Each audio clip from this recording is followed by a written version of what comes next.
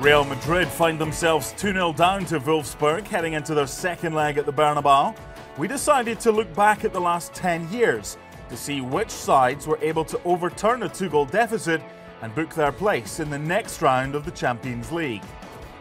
From 2006 to 2011, there were no teams able to overturn a 2-goal deficit and win the tie. But in 2012, that changed. It was the last 16 of the Champions League, and Italian giants Napoli were drawn at home to Chelsea. Napoli were brilliant in the first leg and condemned the London club to a 3-1 defeat that they'd have to overturn at Stamford Bridge to be in with a chance of progressing to the quarter-finals. Goals either side of half-time gave the Blues the goals they needed to push their way into the last 8.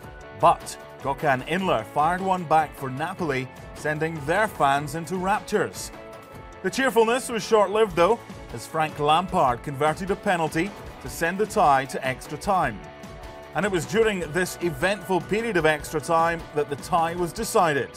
Branislav Ivanovic netted to win the match on aggregate 5-4 to the Blues. A year later, AC Milan were unlucky enough to be drawn against Barcelona, but they took full advantage of playing the first leg at home, beating the Spanish giants 2-0 in the San Siro.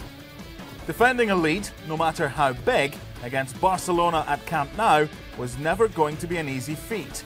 And a quick-fire double from the Argentine magician Lionel Messi levelled things up, before David Villa and Jordi Alba added their names to the scoresheet and helped Barca into the last 8 of the competition with an emphatic 4-2 win.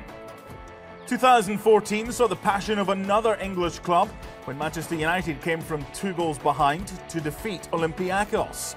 It was the David Moyes era, and after losing 2-0 in the first leg, he was desperate for a miracle, and that's exactly what he got.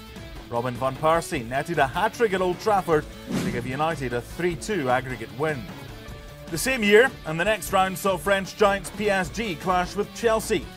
PSG won the first leg 3-1, leaving the Blues with it all to do in the second leg, something that they of course managed 2 years earlier.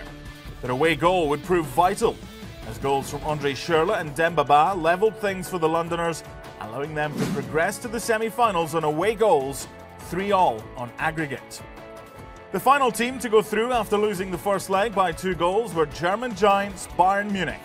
They were shocked by Porto in the quarter-finals of the Champions League in 2015, losing 3-1. But in true Bayern fashion, however, they thumped Porto 6-1 at the Allianz, winning the tie 7-4 on aggregate. Can Real Madrid pull it back at the Bernabeu on Tuesday?